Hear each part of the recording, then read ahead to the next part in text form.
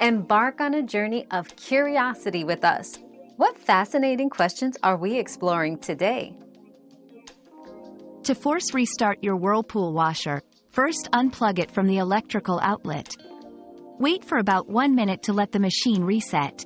Plug it back in and then lift and lower the lid 6 times within a 12-second period. You must complete this action within 30 seconds from plugging the washer back in. This sequence sends a reset signal to all the components, effectively force restarting the washer. If this doesn't work, consulting the user manual or contacting customer support might be necessary for further troubleshooting. Your daily dose of discovery ends here, but the journey of learning never stops. Subscribe and join us again for more answers tomorrow.